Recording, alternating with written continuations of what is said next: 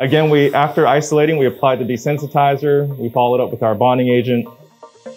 Now we'll get the restoration. We'll apply, in this case, our adhesive resin cement from 3M, which is the Reliax Ultimate. So we've now filled the restoration with our adhesive resin cement. Now we make sure we apply that down with good pressure. So we've now seated our restoration in with the Reliax Ultimate adhesive resin cement. And then with our resin cement, we will tack here for a couple of seconds on each side.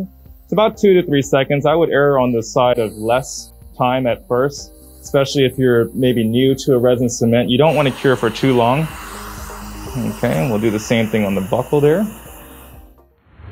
I would recommend light curing just for 1 or 2 seconds at first, or just for a short period of time at first.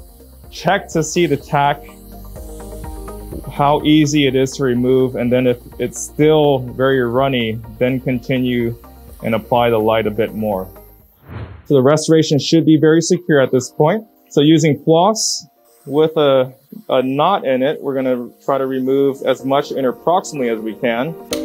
And now, just as an added security, we're gonna apply a full light cure of 20 seconds to all of the surfaces. So starting off on the occlusal, we're gonna apply a full cure on the occlusal. That will really help lock things in.